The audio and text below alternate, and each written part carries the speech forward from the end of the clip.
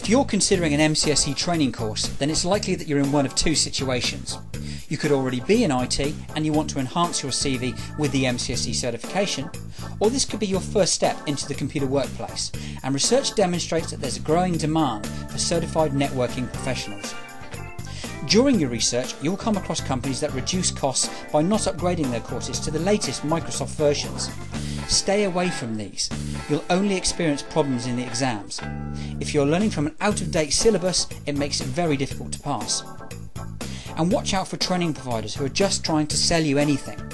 Understand that buying an MCSE course is like buying a car. They're not all the same. Some are reliable and will get you there in comfort, whilst others will probably break down en route.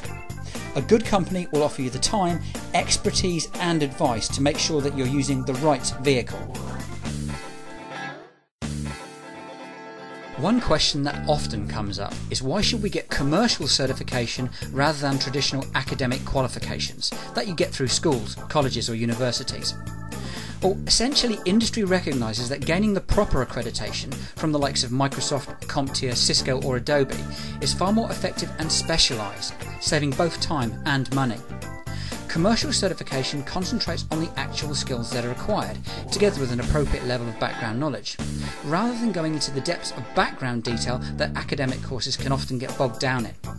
The bottom line is, recognised IT certification provides exactly what an employer needs. It says what you do in the title. For example, the Microsoft Certified Professional Qualification in Windows XP Administration and Configuration. So, an employer just needs to identify exactly what they need and what certifications will fulfil that need, which of course makes it much simpler for them, and that's why they prefer it. Take a good look at the certifications that you're considering. Make sure they're all current and commercially required. Don't bother with courses that lead to unknown in-house type certificates. Only the fully recognised accreditations from the major players like Microsoft, CompTIA, Adobe and Cisco are really going to mean anything to employers.